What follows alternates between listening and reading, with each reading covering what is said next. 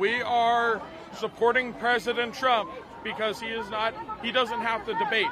He is our president. He always has been, always will be.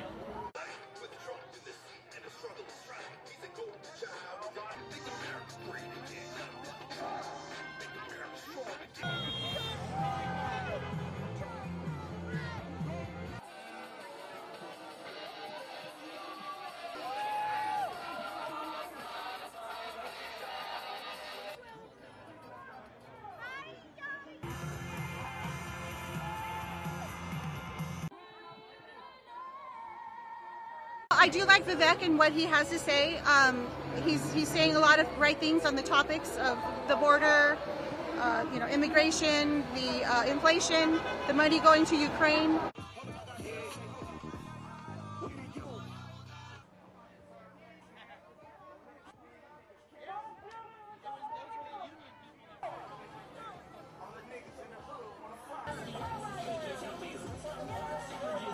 For him to show up here, he would have had to face the truth of 7 of their opponents.